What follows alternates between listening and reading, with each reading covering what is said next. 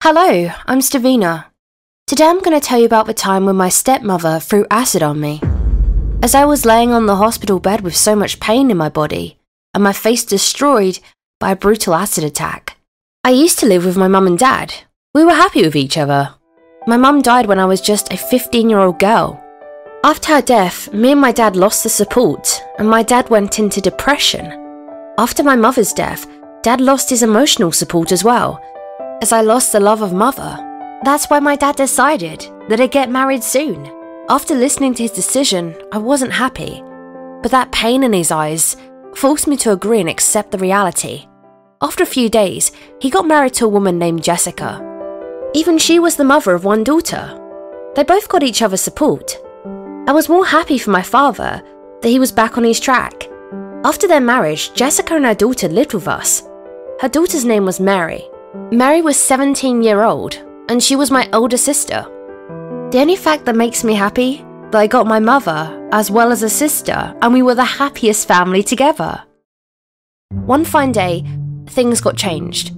My father was at work. Me and Mary were sitting together and watching our favourite movie.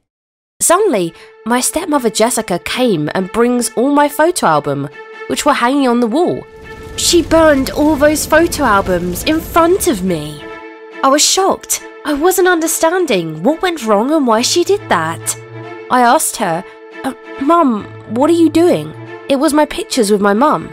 Please don't do this. It was my old memories of my mother. But she ignored my request and she shouted back on me. Now I'm your mother. Act accordingly with me. Your mum is dead now. Don't even dare to call me mum. I'm your stepmother. I was helpless at that time. How was I going to tell my father about all this incident? That's why I decided to forget what happened and moved on. I believed that if I act soft with my stepmother, she will understand me better and will accept me as her daughter. But it wasn't possible. It's too hard to convince her. She used to blame me for Mary's losses. She used to tell me not to use much makeup because Mary would look ugly in front of me. That's where I got the hint. The reason behind her rude behaviour with me was my beautiful face. Her daughter was an average-looking girl, and she used to get jealous of my beauty because me and my mother looks more beautiful than them. But my stepmother needs to understand that my beauty was not in my hands. It's natural that everyone is beautiful in their own way.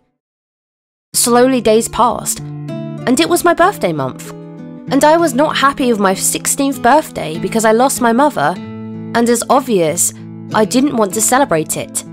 But my dad came to me and convinced me, look, Stavina, I know it's hard for us to forget all those things, but life goes on, and you have to move on. I got convinced with his words and looking forward for the good days. And finally, the day has arrived, and my father arranged one birthday party for me, and also he invited my close friends to give me a surprise. Mary was with me, and she was helping me get ready for the party. I asked her where is Mum. She told she was in her room and was not going to attend the party. I wanted her to attend my party and take the place of my mum. I went to convince her that, please stepmom, attend my party just for my dad. She just refused my request. That's why I turned back on my way towards my room. But within a second, she grabbed my hand and pulled me back and splashed a bowl of acid on my face. After that, I ran screaming and staggering towards my dad's room. I banged on his door with pain. I remembered his mouth opens in a horror after seeing me in that situation. I ran upstairs and Mary came and poured water on my burning face and body.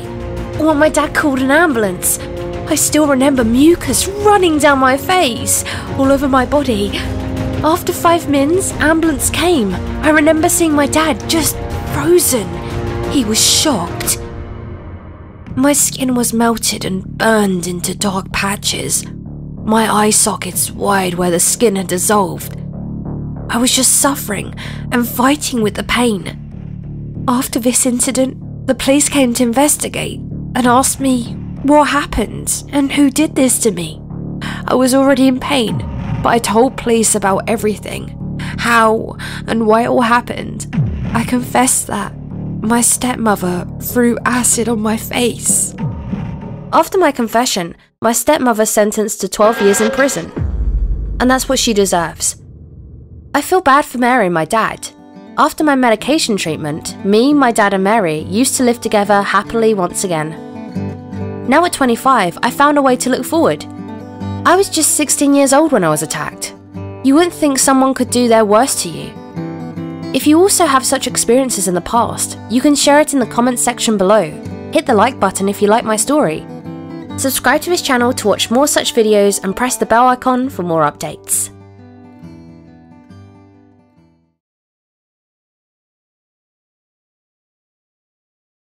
Hi, my name is Alvin.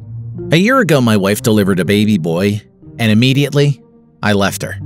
My wife seemed to be exquisite to me earlier. During her pregnancy, she gained a lot of weight, but I ignored it, thinking that after delivering a baby, she will be normal. But even after 6 months, she was overweight. She had stretch marks on her stomach and a gray hair on her head. She was wearing tasteless and old clothes. So one day I told her straight away, "You stop being attractive to me. I don't want to live with someone like you anymore." I left my wife and son behind and started living alone. A month after, I started dating a young and attractive woman named Juliet.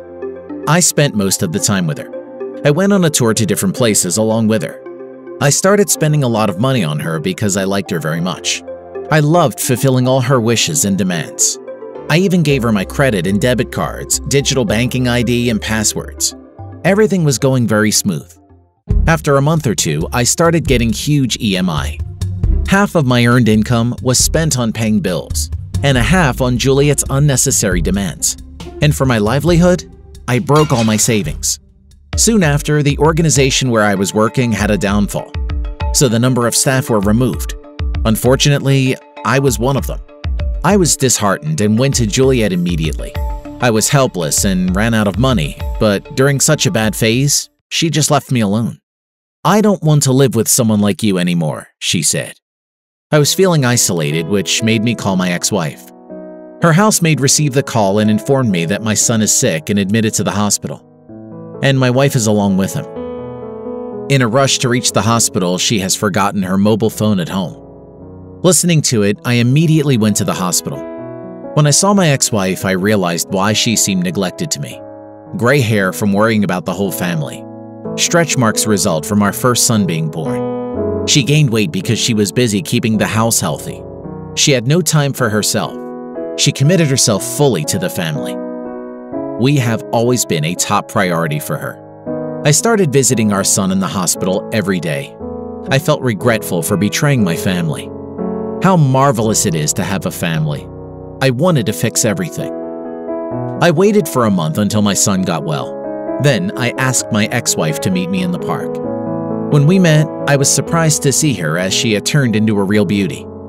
Though she has always been a real beauty, I never noticed it. I realized that I still love her and wanted her back in my life desperately. I was happy and excited to get her back in my life.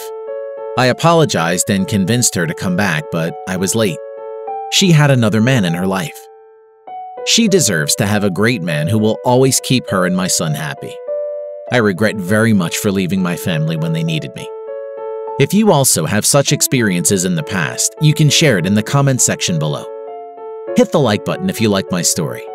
Subscribe to this channel to watch more such videos, and press the bell icon for more updates.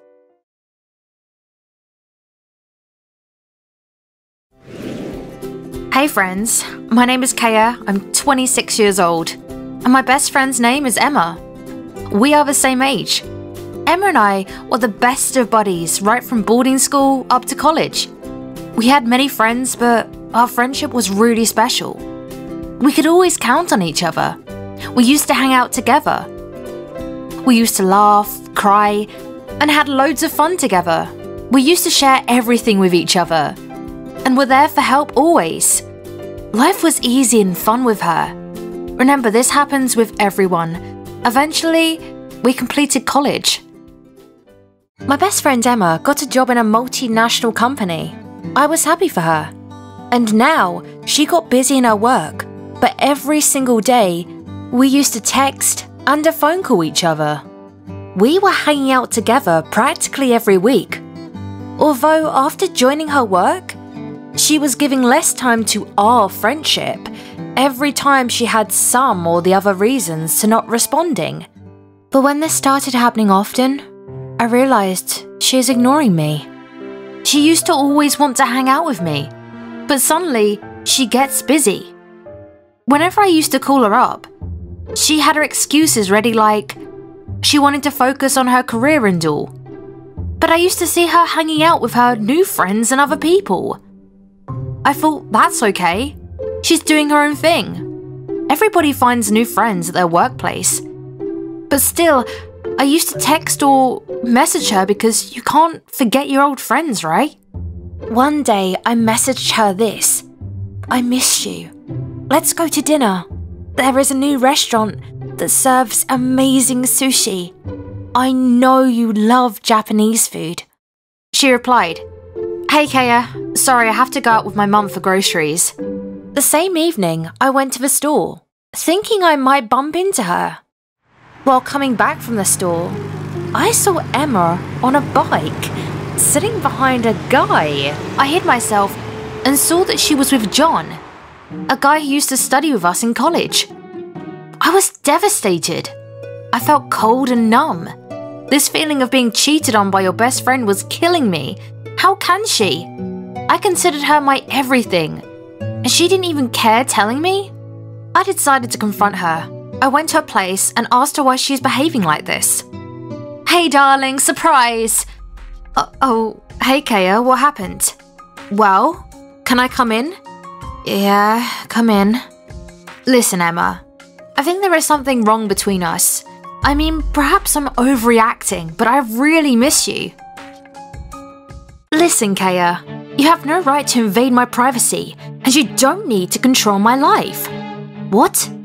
Don't act innocent. I'm dating John. You know John, right? Yes? He told me about you. Who are you to decide if I should date him or not? He just requested you to help him be friends with me, right? The truth is, I was afraid of losing Emma.